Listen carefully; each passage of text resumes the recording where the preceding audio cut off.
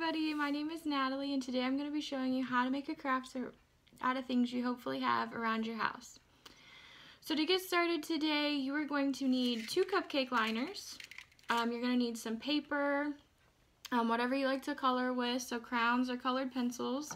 You're going to need some scissors and glue. And then only if you want to, you don't have to use these items. You can use a popsicle stick, some yarn, and like a small pom-pom or poof ball, whatever you want to call it. But out of all these things, I'm going to be showing you how to make a little fish craft. Okay?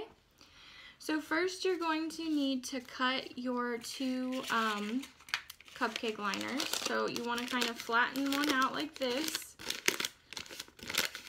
And then you're going to want to take your scissors and you're going to want to cut like a triangle out to get a mouth for your fish. Okay, so that's going to be your fish's body and there's his mouth. And then you want to take your other cupcake liner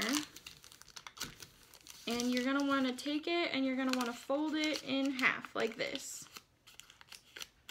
So, and then you're just going to kind of cut that up into a couple, like maybe 2 or 3 pieces, kind of like this. Alright, and now you've got a tail and a fin. So you'll lay those, you'll glue these to your fish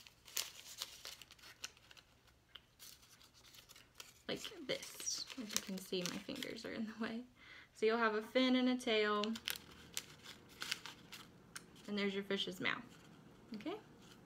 So once you've glued all your fish together, you'll want to glue him to a piece of paper.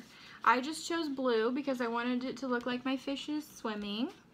And then I wanted to kind of make the page a little bit more cute. So of course you want to give your fish an eyeball. I just used some markers. I went ahead and drew on the page a little bit to kind of make it look like he's underwater. I made some waves and some rocks and plants. But if you don't have a popsicle stick and all this stuff, you can just draw this on, or your fish doesn't have to be, you know, eating or biting anything. It can just be swimming. But if you want to look like someone's fishing, you can use a popsicle stick, or you can draw on there to create kind of like the pole and the line, and then of course some bait. So I just used a popsicle stick, some yarn, and a little pom-pom for that, but you absolutely don't have to. You can just draw those on there. And I just glued them on. So once I had my fish on there and I decorated the page how I wanted, I just took some glue and glued all of that on there. And there's my fish.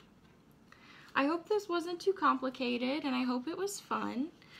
If you wanted to do this craft and you realized that maybe you didn't have some of the items needed, we do have kits available for pickup. Just give us a call and we will let you know what we have, okay? Thanks, guys.